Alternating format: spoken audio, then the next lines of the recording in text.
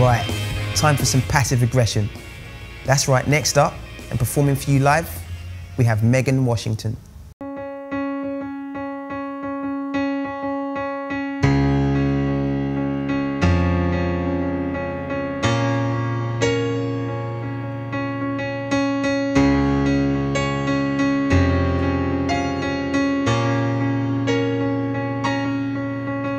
How do you tame a lion? It was a savvy answer. The repartee, an argument. You look like a dancer. You can take the east side, I will take the west. You know I liked it better before all of the scars on your head.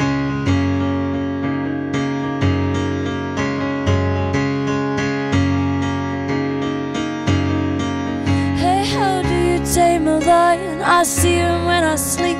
You know I liked it better when we pretended this was for. I do not know what you want, do not know what you want, do not know what you feel, do not know if it.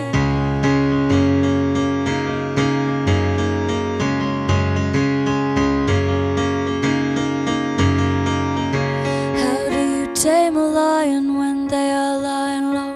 You be my Arthur Miller, I will be your Marilyn. How do you tame a lion when they are lying low? You be my Arthur Miller, I will be your Marilyn Monroe. Marilyn Monroe.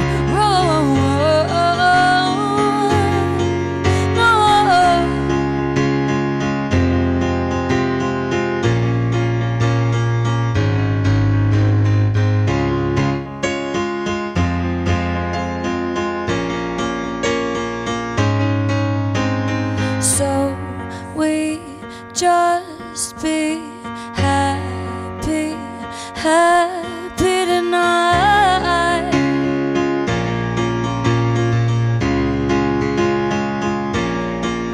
Oh, yeah, tomorrow will be miserable, right?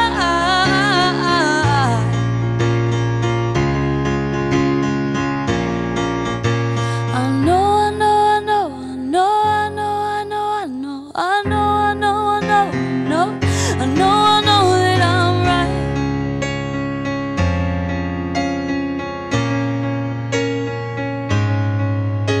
How do you tame a lion when they are lying low?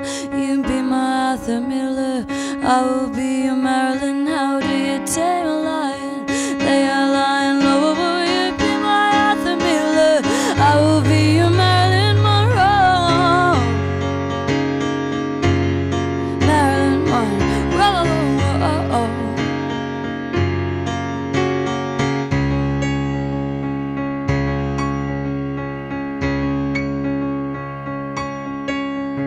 How do you tame a lion when they are lying low?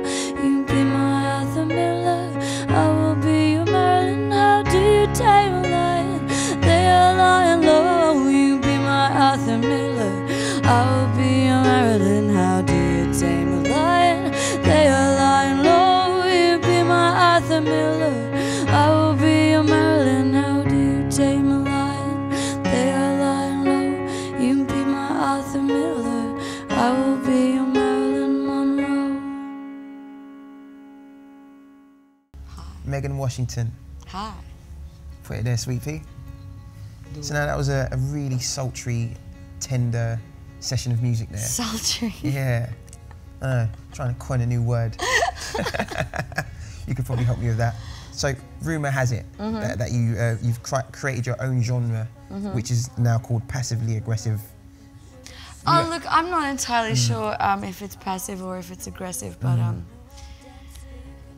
yeah, I think I don't know. Yeah, because I think the reason that came up was because you'd got a jazz background, was it?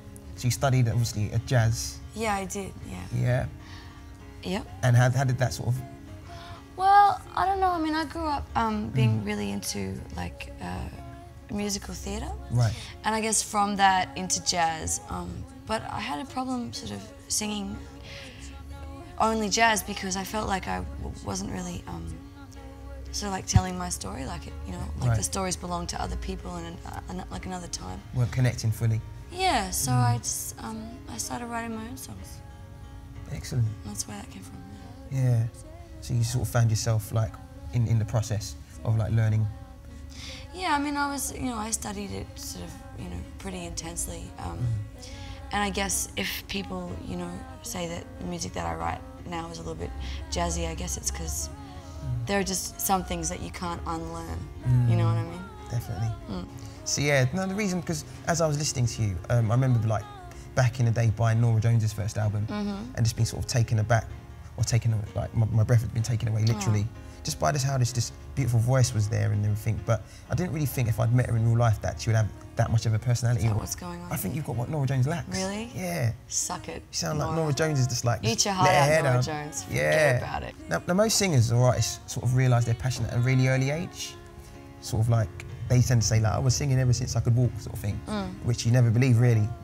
But you actually realised yours like sort of during college? Well, I mean, yeah, like for writing, I suppose I didn't really start writing until fairly late. You know, most people write in their early teens, but I never did.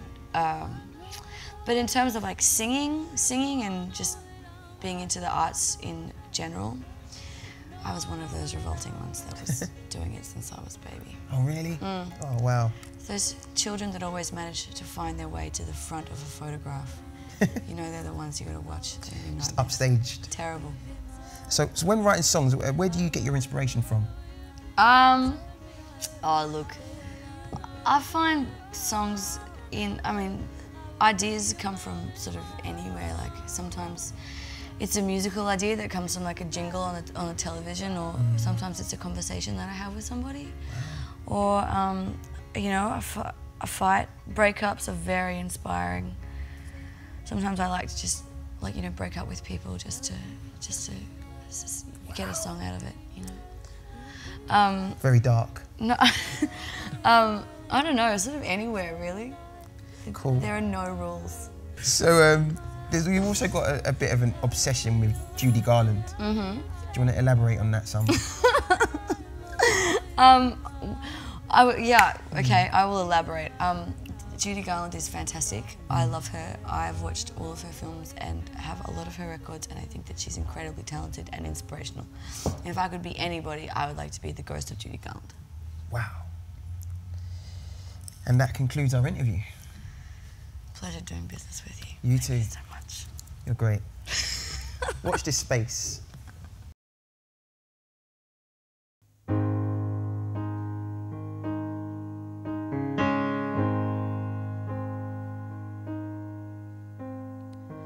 Why do I see stars at night? Everyone else sees the light. And how did I come this far? I'm sure that I can't fly. And why did you say that to me?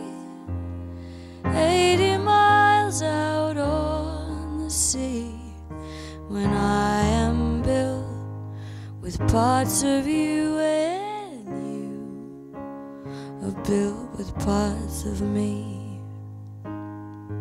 I think it's strange that the weather doesn't change when you are beside me, when you are beside me. I make my plans, but they don't stay the same when you are beside me, when you are beside me. Oh, sailor, no, sailor, take the wheel. Oh, sailor, now don't measure how I feel. We dance around the fire, dance around the flame, we settle on the wire, you settle on my name.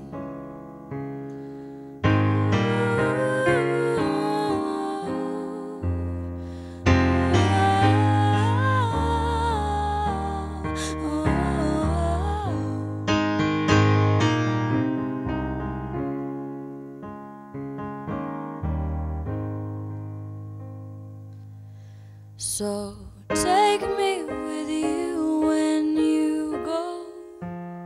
Now that I know what I know, cross the waves, though the wind is high.